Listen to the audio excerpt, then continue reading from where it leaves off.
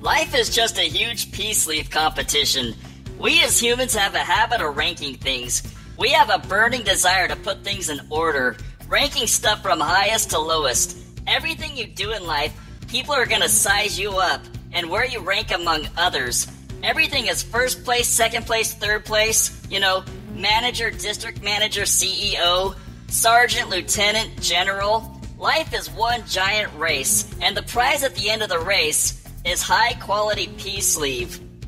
That's right. High-quality peace sleeve is the reason that men get out of bed in the morning. Without it, most dudes would be living in a cardboard box. Peace sleeve sells $500,000 homes. It fills up college universities with sleeve-hungry men, ready to make that money and reel them in a hot trophy wife. Men have a burning desire to rank high among other men. They want those hot peace sleeve mating rights, and ranking high is how you win them. Every competition you see on TV, whether it be hockey, basketball, football, are they playing for a shiny cup? A trophy? A shiny cup they don't even get to keep? Nope. That shiny cup really represents high-quality peace sleeve access. The next time you see a champion, he's not holding an actual trophy, but rather, he's holding the right to have himself a trophy wife. So basically every guy on the planet wants to be rich and famous. That's their whole mission in life. They want to be singers, rock stars, actors, you name it. They basically fight their whole life and train their whole life to get their face on TV. And once they're on TV, it'll open up a whole new world of peace sleeve possibilities for them, right? Take a look at this. We call this the Peace Sleeve Quality Access Meter, or PQAM for short. And every dude wants to get a high reading on this meter. For example, actors who star in movies, they would get a rather high PQAM reading, while 40-year-old unemployed overweight dudes would get a low reading.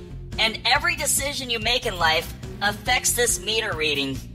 So on this meter, the hot younger chicks are at the top, and the older, fatter, uglier chicks are at the bottom. A man's testosterone, looks, wealth, and social status determines where his peace sleeve reading is. Some men are born into this world as average or above average, and they don't really have to do much in life. And some men are okay with that, but others are born at the bottom of the meter, and they have to fight their whole young adult life to get up to the top by going to college and climbing the corporate ladder and stuff like that, right? Remember though, your sleeve reading can fluctuate. Let's say you make some bad decisions in life. Your PQAM reading could plummet, and you only get access to the bottom tap of the sleeve, like this. But say you go to college, you get good grades, you become a doctor or lawyer, and you rank rather high among men. Well, your PQAM reading is gonna be through the roof, and you'll be able to bang some, top shelf sleeve, right? You gotta remember that women are always watching you, and they're judging. They're looking for any little reason to knock your meter reading down a few notches. Take a situation like this. Say if you get on the stage, onto TV, and the spotlight's on you, and you stutter a few words, or you flub up somehow, or you do something embarrassing. You basically fail. Boom! You just went from banging 7s to banging 5s, just like that. Here's another example. Say these two athletes have the same meter reading, and it's the championship game. This guy just scored the game-winning goal, while this guy failed to block his shot, and he just lost the game. Well, the game winner, his goes up a few notches, while the loser, his drops a few. This miss might affect his life so bad that his current wife or girlfriend might even dump him for it. Ever notice when a football player does something really bad, like fumble the ball on a huge play on a huge game? They forgive one or two of them, but if he fumbles or drops the ball for a third time, he loses his position on the team, and he gets demoted to the practice squad or something. Then he eventually gets cut, and guess where else he gets demoted and cut? Yep, on the Peace Sleeve Quality Access Meter.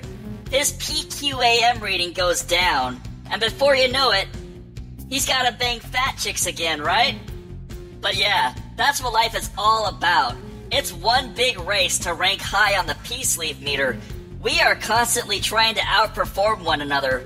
While one guy excels at his career and climbs the ranks, he earns hotter sleeve, while his competition, the other guy, gets knocked down a few notches, and maybe he gets stuck with a fat chick. Just remember, the competition out there is fierce, because men will backstab each other, divide and conquer, go to war, rat out fellow business partners, sue each other, steal from one another, UFC fight each other, sabotage co-workers, and outplay one another in sports, all in the name of ranking higher to get access to that almighty top shelf peace sleeve. Period.